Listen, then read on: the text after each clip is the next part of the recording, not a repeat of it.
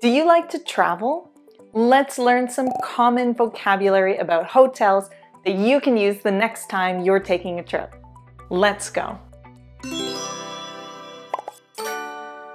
Ellii. Let's learn some handy travel English words and expressions.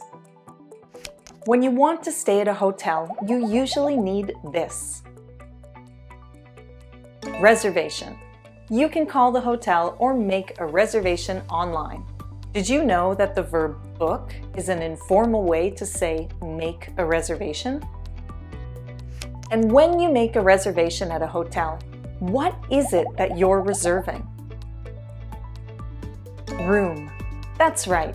You usually book a room according to the size and numbers of beds it contains. Sometimes you want more than just one bedroom. What is a bigger space at a hotel often called? Suite. A suite can include a separate bedroom, kitchen, and a living area. When you first walk into a hotel, what is this space called? Lobby. A hotel lobby usually includes a large entrance and seating area. Where do you go once you're in the hotel lobby? Reception.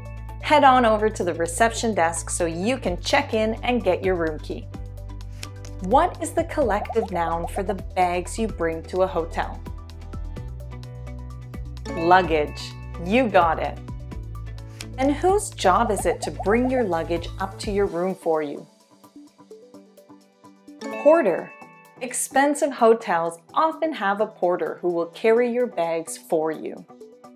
If you need information about the city you're staying in, which hotel staff member can assist you? Concierge. The concierge also suggests tours, recommends restaurants, and makes any reservations for you. What is the general name for the services a hotel provides? Amenities.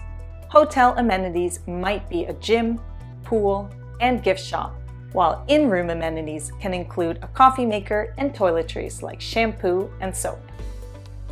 What is the adjective hotels use to mean something is free of charge? Complimentary. Typical complimentary amenities include Wi-Fi and breakfast. What is the common name for the daily cleaning service a hotel usually provides? Housekeeping. You can also call housekeeping if you notice anything missing from your room, like a hairdryer. And last, some hotels will bring food up to your room. What is this called?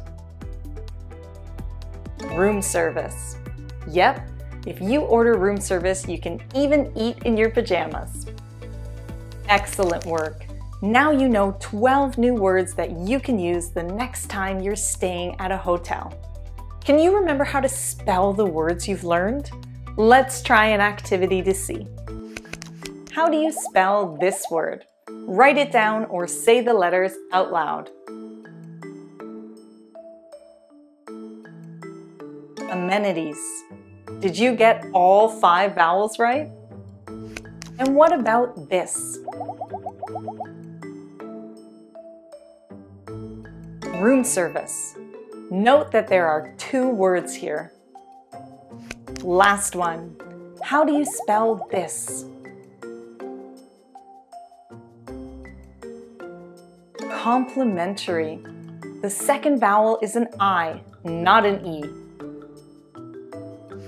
Let's try another activity.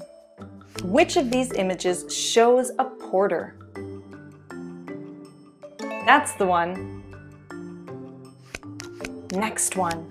Which image represents luggage? Yep. And finally, which of these images shows the reception area? You got it.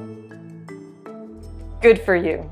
Now you know a lot more travel English vocabulary. See you again soon. Ellii.